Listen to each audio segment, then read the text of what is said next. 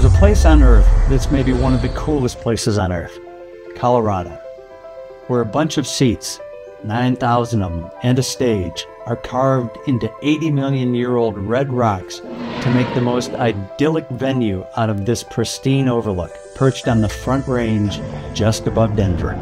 But they don't come here just for the concerts. Every Sunday, a dedicated group of them turn this iconic venue into their own personal gym. It all started way back in 1906 when this publisher tycoon guy and his son installed some kind of picnic ground that they called Garden of the Titans up on Mount Morrison. In 1910, they built this funicular to get access to the top. A year later, some Scottish opera singer belted out the first concert, echoing between the massive outcroppings on each side of this natural amphitheater.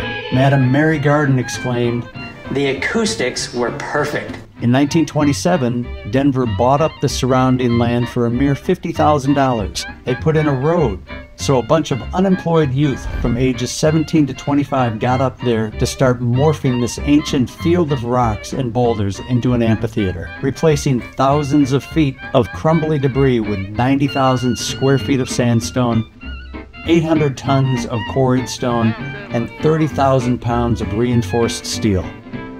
Denver coughed up $500,000 in 1930s dough to make what would become one of the most desired, beloved entertainment venues on Earth. 6 years later, in 1941, they dedicated this place with the Denver Chorus singing,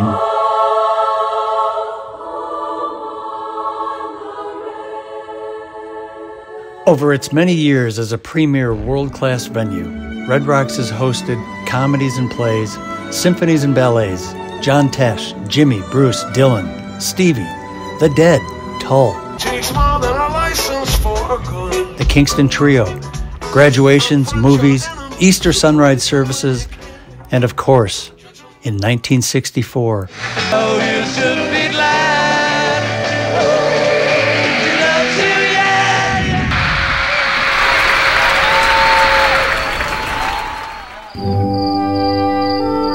Every Sunday morning, when the actual sun crests the horizon over Denver, there they are. There's this guy, Joe Hendricks. For 2 hours every Sunday, a legion of dedicated health nuts attack the 69 rows at Red Rocks. For more than a decade plus, Joe's been there in the snow, rain, and sun because, well, he likes to. He's quite a guy, Jumpin' Joe Hendricks, and our Jeff Thomas tracked him down this week. I would say we work 3 hours a day minimum, and then sometimes 5 hours a day, but practice is a lot of fun because we get out and we just start trick riding, and we have a real good time with it.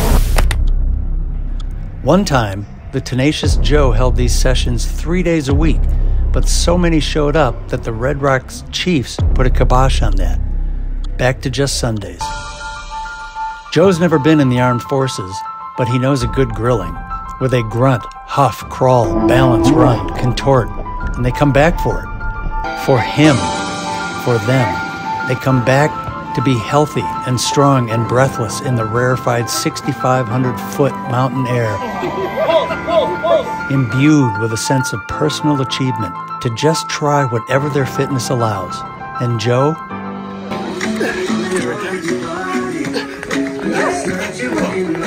Well, he takes nothing for it. Nothing, nada, zilch. It's a beautiful day, Joe! The sun beats, the music beats under the beating sun, and the freshest air on Earth at the finest gymnasium in the whole world. And the comforting directions from Commander Joe, leading them through their paces, have a soundtrack.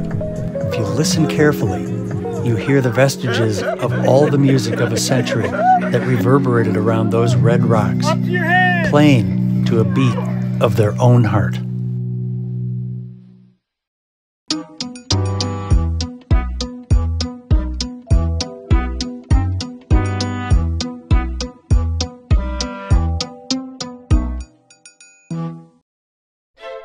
We're here every Sunday. Always a free ass-kicking workout, and we'd love to have you.